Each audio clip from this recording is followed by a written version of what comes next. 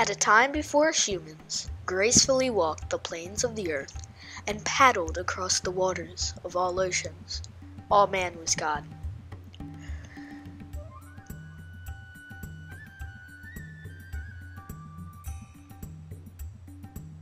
All in the heavens was good, and all in the heavens was well. Peace had settled amongst the people of the heavens. Immortale, a god who wanted to rule, had discreetly practiced in combat for a day where he would soon rule.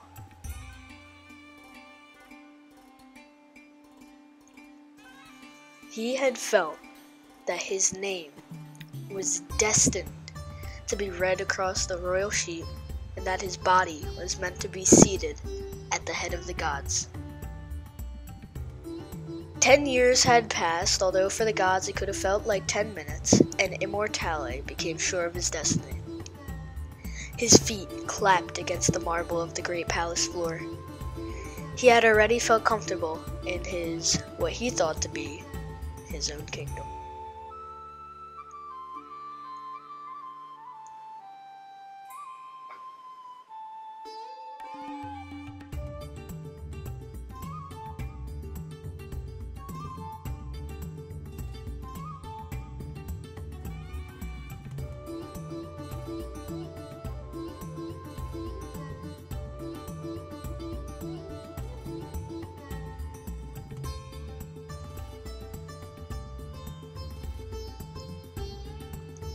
Does anyone challenge the spot of the throne?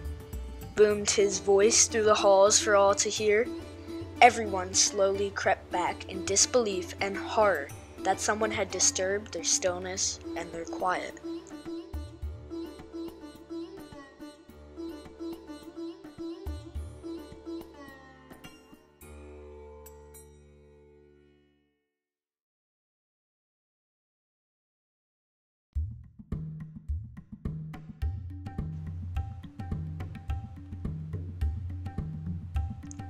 Prudence appeared from the shadows with a determined look on his face.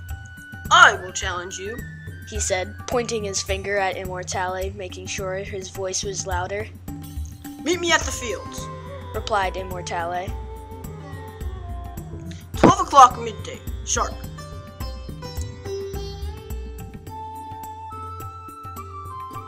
He turned as people had made a path for him to walk down. Prudence was not a warrior at all. Instant regret fell over him, but also relief that his old enemy, Immortale, was quieted for now. Prudence had to find a way to beat him in the meantime. He found his closest friend, who was a great warrior, to train him. I cannot train you to be a warrior, but I can make you one, said Arius. He took Prudence's hand and placed it in his. Prudence felt nothing except for shock because Arius had disappeared.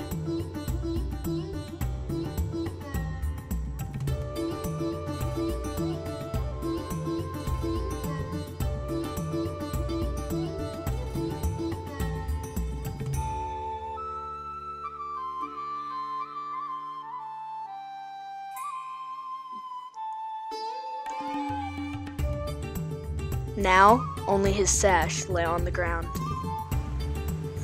Pick up the sash and you will have my power, echoed the voice of Arius in Prudence's ears. Prudence picked up the sash and placed it around his chest. Immediately he fell to his knees in agony. He felt the surge of warrior through him. His eyes rolled back and he became a new man. Now, he was Sapiens Bellator.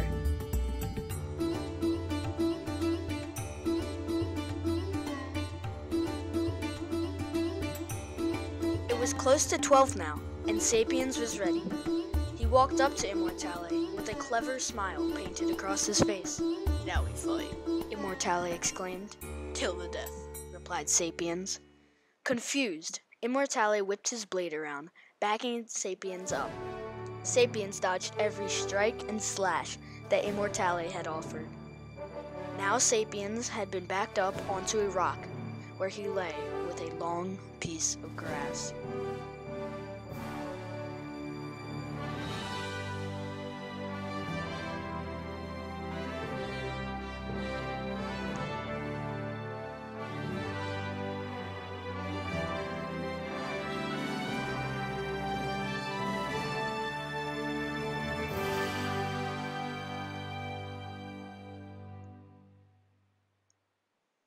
With one whip, he put his wisdom, intelligence, and warrior into it.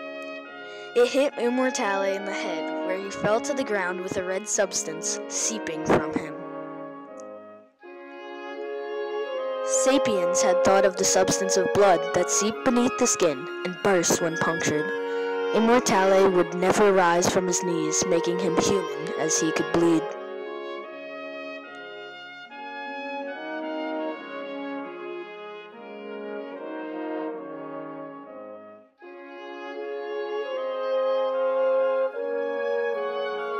His ancestors forever felt the punishment of the grass of sapiens and bled. Many years later, humans had populated the earth and made AI robots. Sapiens had saw that the robots were almost as intelligent as him and could not bleed. Therefore, they were gods. Sapiens did the only thing right. He faded into a form of what we call the brain. He lodged himself into every person's head. Together, they knew how to fight and how to fight strategically. Today, we still face the battle where we could enhance technology or fight to make sure it never rules over sapiens in the minds of all.